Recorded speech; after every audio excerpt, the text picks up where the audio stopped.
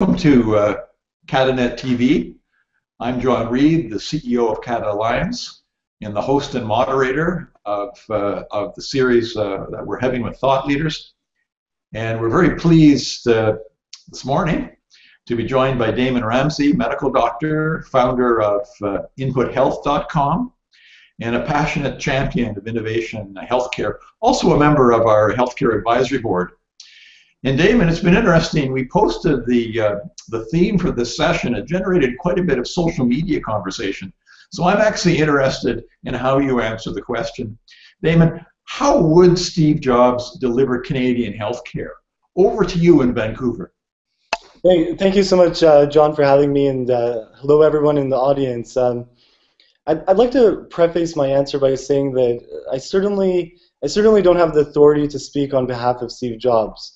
That being said, I have met the man by proxy through the technology he's built, and I've been a very passionate observer of the patterns in which he's approached different industries, whether it was personal computing, mobile computing, or the music industry. So, jumping into an answer, I believe one of the most basic principles that Steve Jobs followed that we could draw upon is an obsessive focus on user-based design. The interface, which is so unbelievably underemphasized in healthcare technology, would have been made his first priority. I think that much is obvious. And it seems like in our software world, in our healthcare IT software world, it's very much an afterthought. Steve was brilliant in the sense that he tackled this gargantuan task of being able to, in all his products, merge the form and the function, so as to make this holistic product, which whether it was the iPad or the iPhone or even the Mac OS, connected well with the beautiful hardware that he produced. And I think paradoxically in healthcare technology, we emphasize function so much at the expense of form that often everything is failing to function properly. And that's very much opposite to sort of the Steve approach. Everything is fragmented and siloed, and we have multiple vendors for every particular task, and they're not connecting, they're not interoperable, they're not consistent. And I think that sort of leads to a second very basic principle that he followed, which was that he never compromised. And he didn't accept legacy systems and the status quo, the inadequate, ugly software. He never accepted that. What he did was he destroyed it.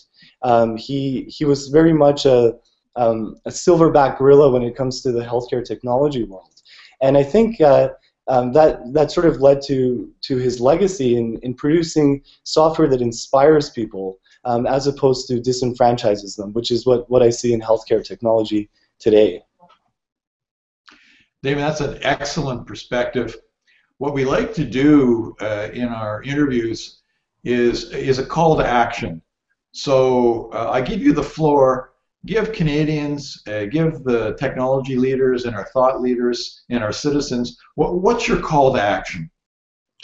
The call to action. Well, I have so many calls to action, but I think I'll tailor this one specifically to healthcare decision makers. That's the CEOs in the hospitals, the health authorities, the people who control the budgets, the health ministers across our beautiful country.